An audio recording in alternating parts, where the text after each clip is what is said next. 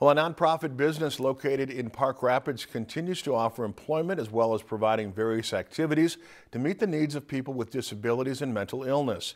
The Hubbard County Developmental Achievement Center has been around since 1973 and is a valuable resource for both their client and staff employees. Destiny Wiggins has more. Believing that everyone deserves the right to have a meaningful life by turning challenges into opportunities are just a few words that describes the Hubbard County Developmental Achievement Center in Park Rapids. The Hubbard County DAC, we are celebrating our approximate 46th year in business, and our job is to provide training, employment, and day activity for people with disabilities, adults with disabilities. The 501c3 nonprofit organization provides a personable and tailored atmosphere to those with developmental disabilities and mental illness. Very much person-centered, so it depends on the individual.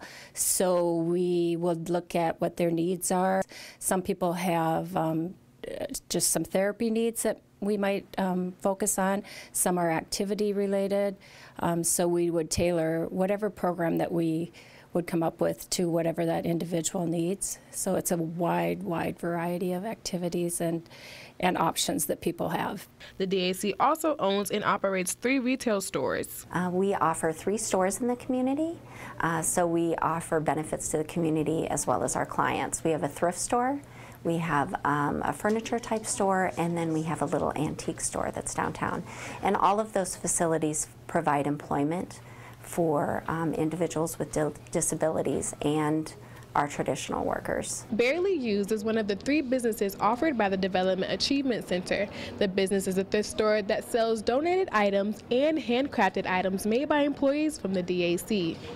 Handicapped people and non-handicapped people should have the right to choose where they live and work, because there are some handicapped people like me who need and want to work in sheltered workshops and live in supported group homes. So that's why I think sheltered workshops and group homes are very important.